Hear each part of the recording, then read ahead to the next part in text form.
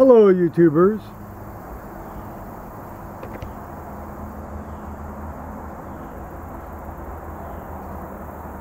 Joe Kersey here on August 25th. Sorry about this nonsense of adjusting stuff. I got my tabletop tripod. On August 25th, Sunday, around 3:30 in the afternoon. Now, of course, I went to church today, and it turned out I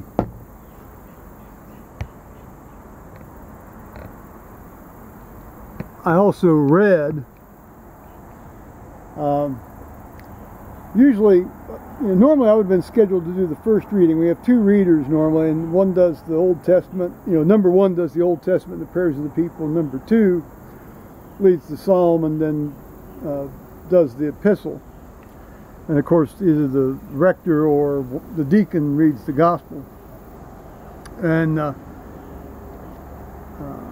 but the second reader didn't show up today, and I think they're in the process. Actually, she and her husband are in the process of moving to Wisconsin. But in any case, she didn't show up, and so our deacon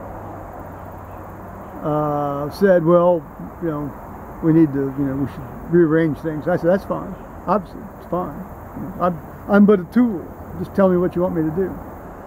And so she did the first reading and led the psalm, and I did the second reading and then did the prayers of the people. Now it turned out I preferred that because the first reading was from Jeremiah 1, and that's basically talking about the call of Jeremiah. And while it's a great reading,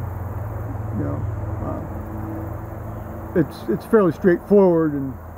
But the Hebrews reading was from Hebrews 12, and it's the one that ends. It's the end of the chapter where it says, "Our God is a consuming fire," which I think is one of the best lines in the entire New Testament.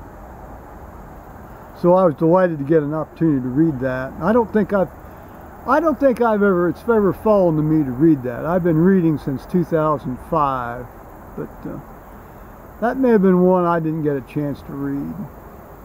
Anyway, I got to do it today, and I've enjoyed it immensely. Reading it and doing it and saying it and channeling it and the whole bit.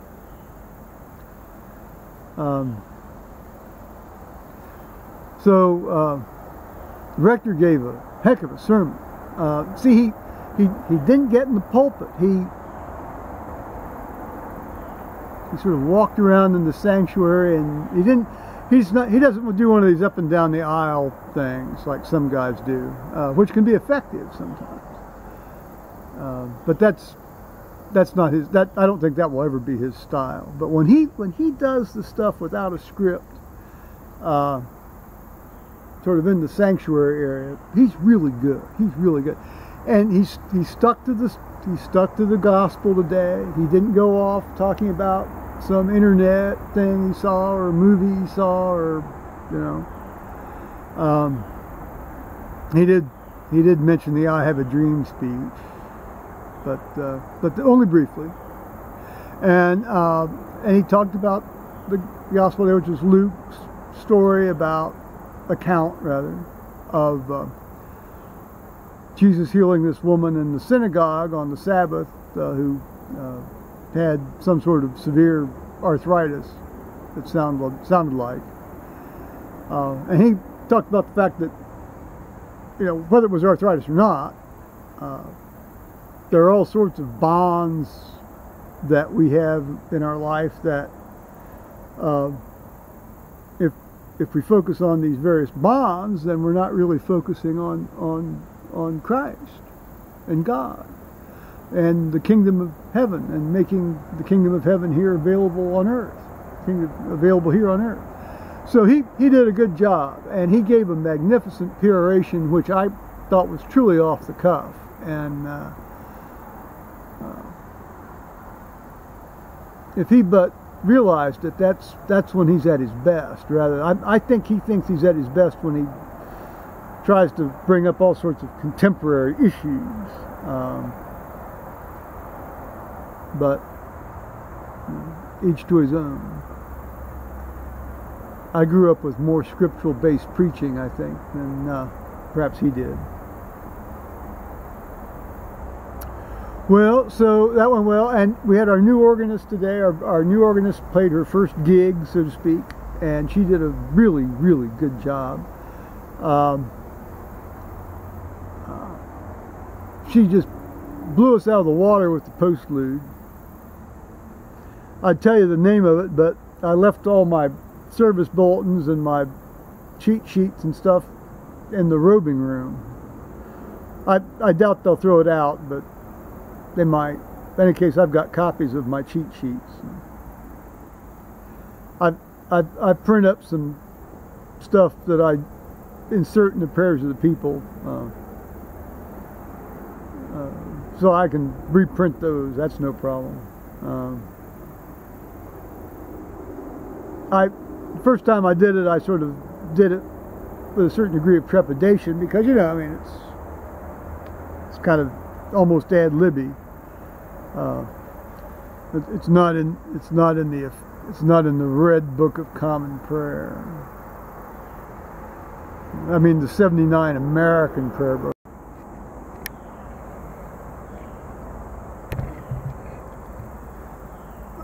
Excuse me.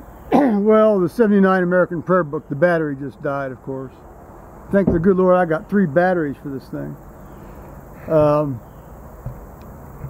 Well, anyway, so I myself used the 1662 book of Common Prayer, you know, from the Church of England, for my own private praying and psalm reading and so forth. Well, in any case, I sort of did these ad-lib prayers, you know, in the prayers of the people, and you know, they have 6 forms, and you know, you can. Anyway, apparently the rector got a lot of good feedback on that, and so I have been doing that every time I do it. Now, it turned out this month that I did it 3 times in a row, which might be a bit of a stiff dose for some folks, but I guess we'll find out. But we just had a crotch rocket go by, so I apologize for that.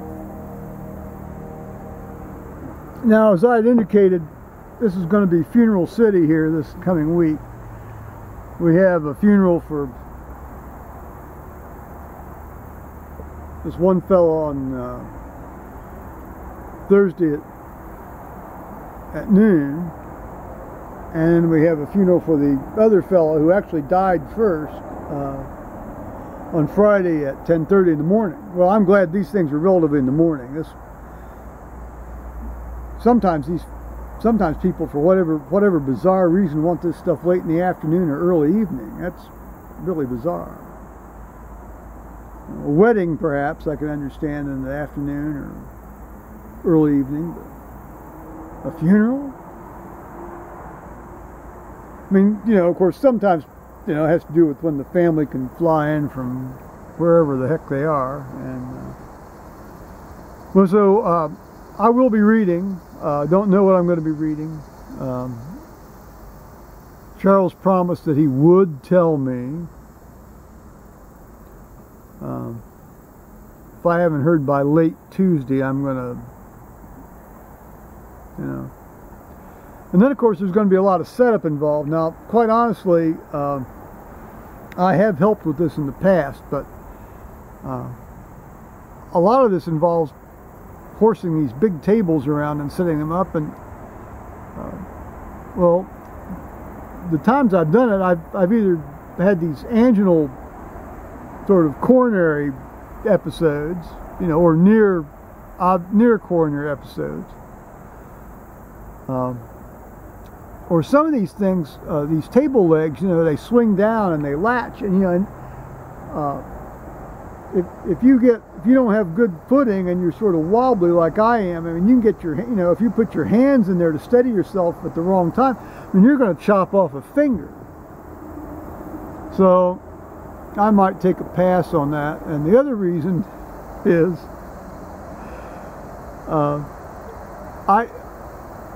I help these folks set up for one of these, you know, dining room events where they sort of have a community feed bag for people that, you know, aren't making it at the end of the month.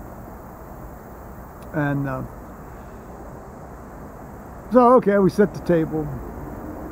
Well, I mean, you set the table. I mean, you put a plate, knife, fork, and spoon, and a napkin. Now, you know, I don't necessarily think you have to have the spoons match or any of this stuff match. Just give them something to eat off of and with, and you know, something to wipe their mouth with. And but oh my word, it's like, oh, it was worse than when my mother would have me set the table for a family dinner. And I got sort of chided and chastised a few times by a couple of these people. Well, they were women, but they were people. They are people. You know, and I like these people anyway. I mean, but, I mean, come on, you know, I mean, we're giving these people a free meal. So I've kind of tended to avoid that since then. Well, as I'd indicated, our organist blew us out of the water, and we sang some reasonably good hymns, and one of them was my very favorite. Well, one of my favorites. I can't say I have a very favorite hymn. I have a lot of really good, a lot of favorite hymns. Rock of Ages. Now, that led me to think I might just sing that for you guys here this Sunday. Now, this comes from my my grandfather, my dad's hymnal. It's called Hymns of Praise, and it's from the church that he went to down in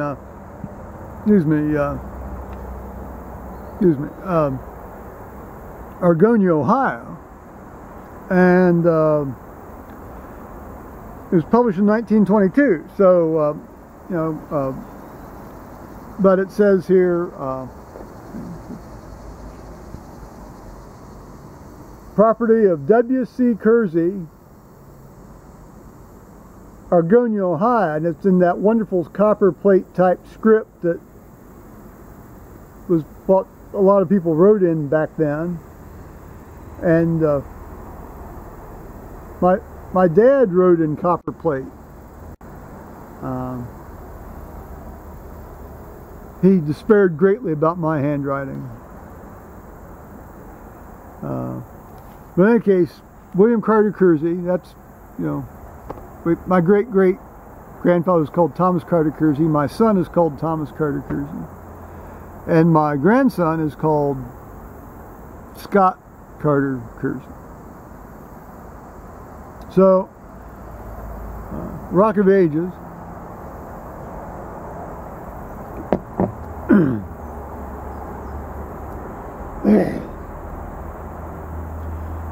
Rock of Ages, cleft for me, let me hide myself in thee. Let the water and the blood from thy wounded side which flowed be of sin a double cure. Save from wrath and make me pure. Could my tears forever flow, could my zeal no longer know, these for sin could not atone. Thou must save, and thou alone. In my hand no price I bring, simply to thy cross I cling.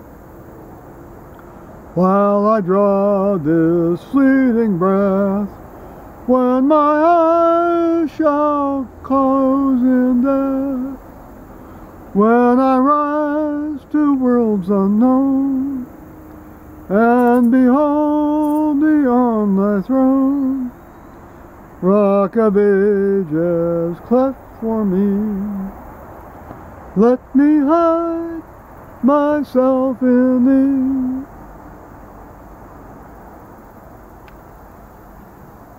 Bye-bye, YouTubers.